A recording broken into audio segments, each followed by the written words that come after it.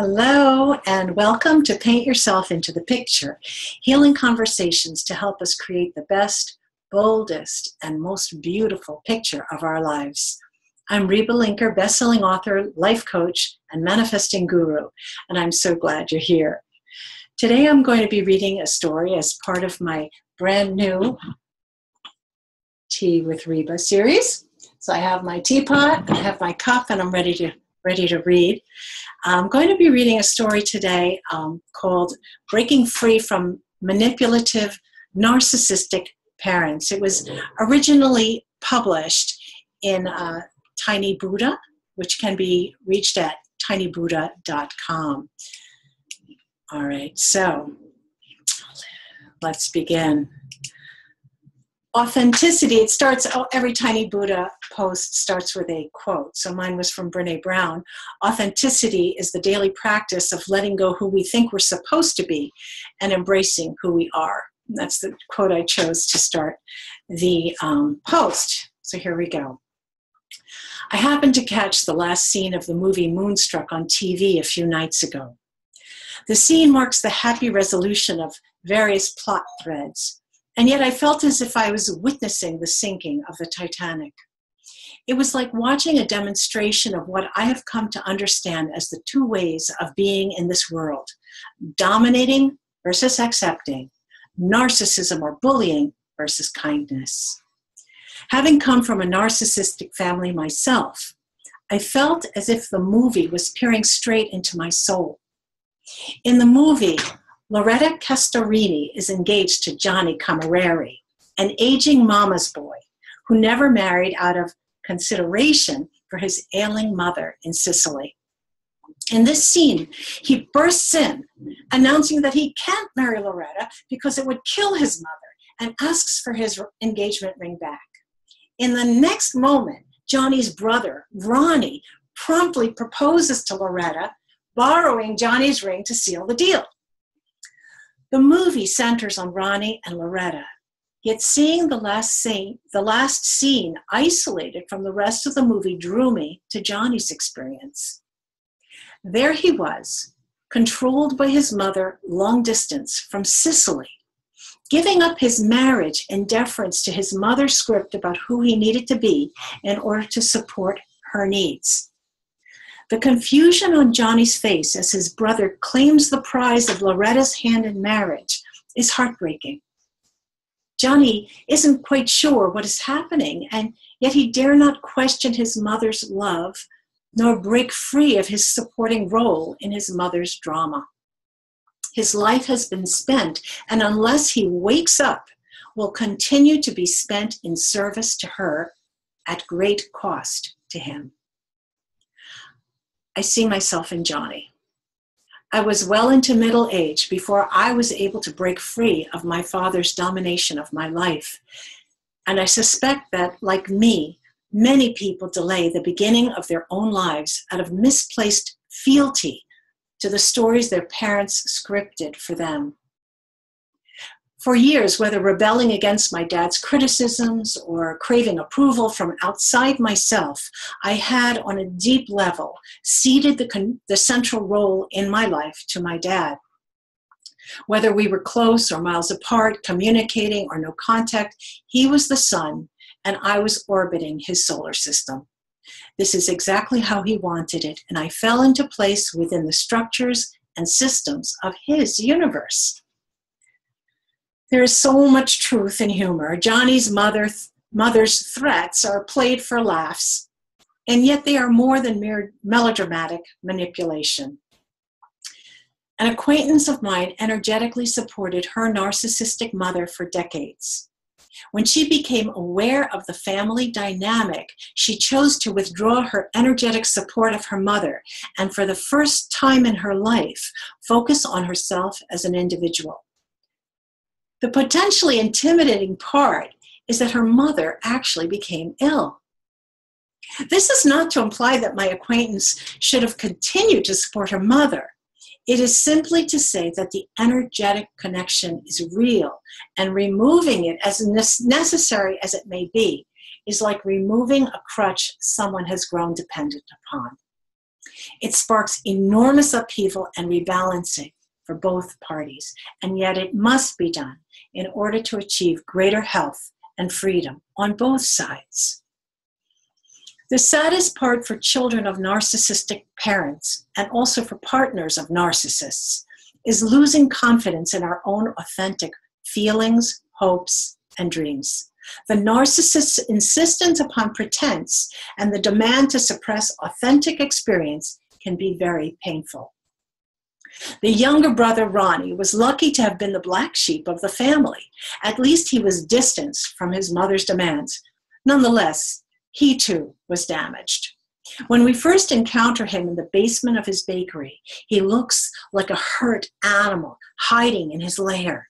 He has a wooden prosthetic hand, as Loretta says, like a wolf that has chewed off his own paw to escape a trap.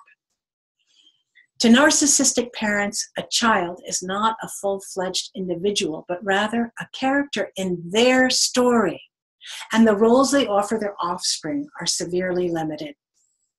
Whether a golden child who can do no wrong or a failure who can do no right, in either role, the child will feel that he must perform in order to keep and win the parent's love. This is not love at all, but rather a form of abuse, which is worse for being invisible to all but those directly involved. The child is asked to give up her own feelings, thoughts, and needs in order to support the parent's version of reality. The child, meanwhile, resists facing the direness of the situation, the truth of a manipulative or even an unloving parent, for she intuits that she needs her parent's love in order to survive.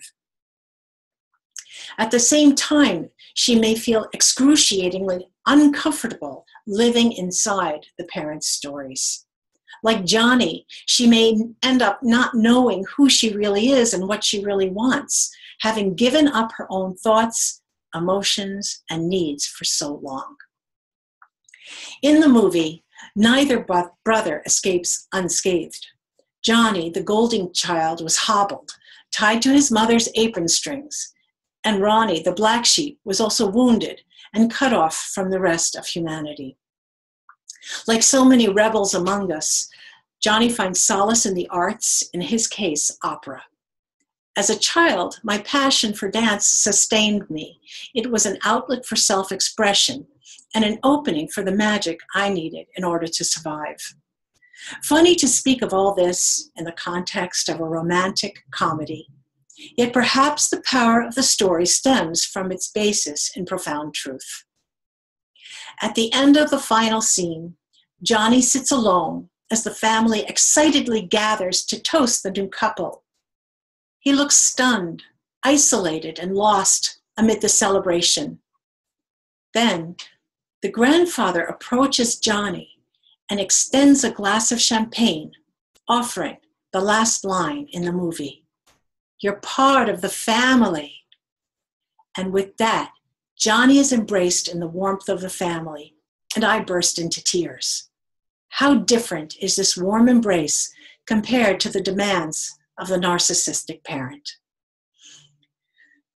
Johnny is played as a buffoonish character, and the audience is fully rooting for Ronnie and Loretta, yet even clownish Johnny is embraced.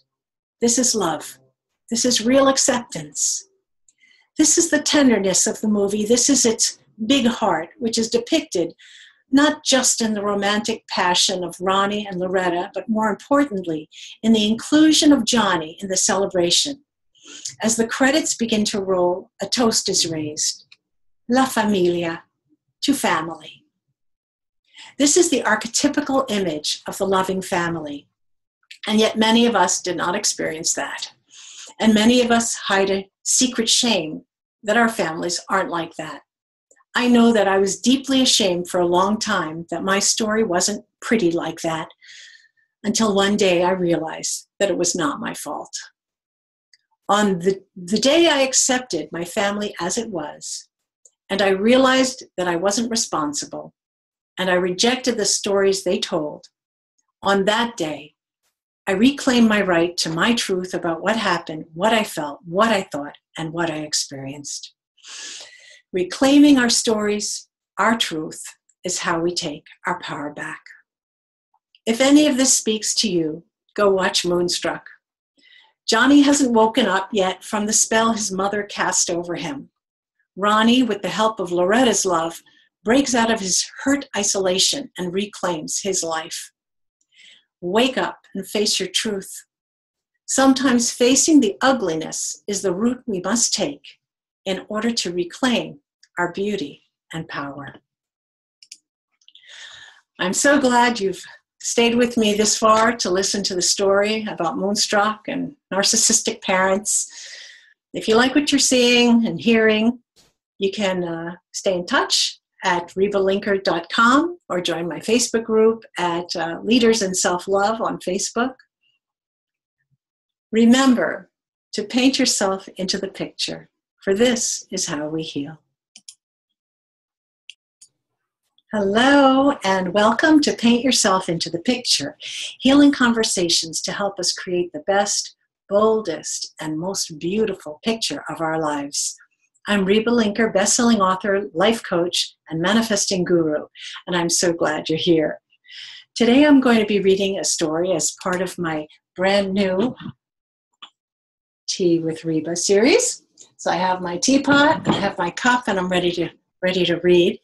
I'm going to be reading a story today called Breaking Free from Manipulative, Narcissistic Parents. It was originally published in Tanking of the Titanic.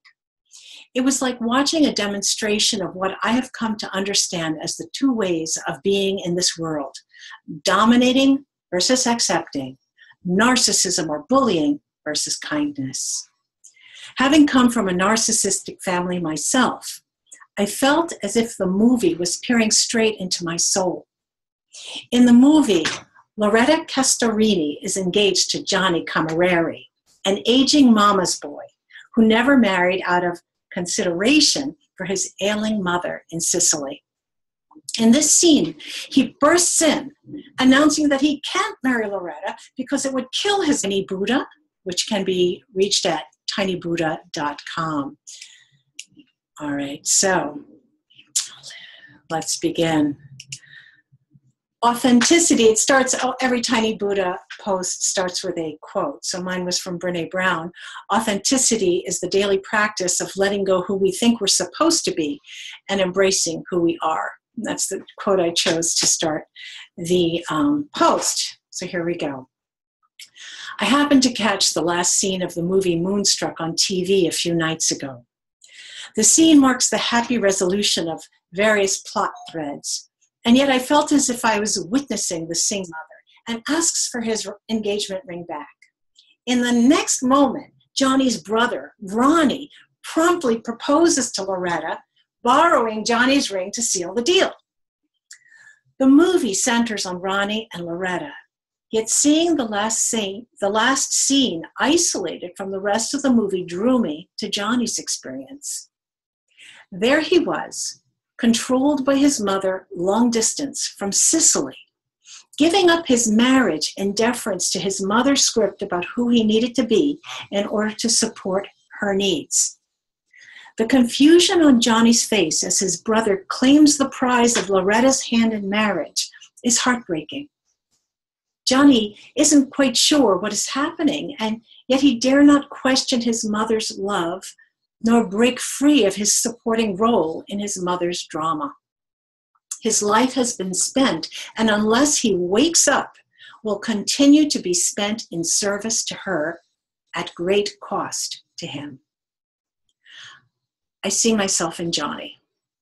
I was well into middle age before I was able to break free of my father's domination of my life. And I suspect that, like me, many people delay the beginning of their own lives out of misplaced fear